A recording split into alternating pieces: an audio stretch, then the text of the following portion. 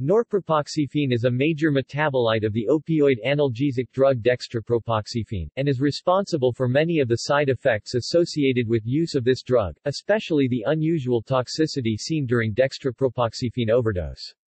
It has weaker analgesic effects than dextropropoxyphene itself, but is a relatively potent proconvulsant and blocker of sodium and potassium channels, particularly in heart tissue, which produces prolonged intracardiac conduction time and can lead to heart failure following even relatively minor overdoses.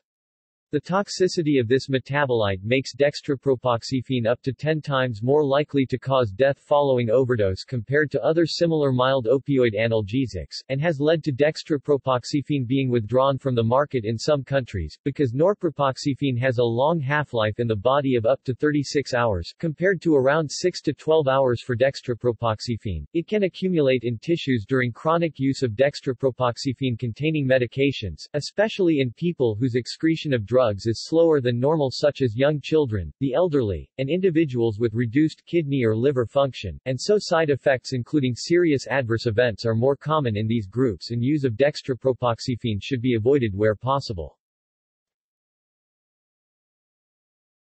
References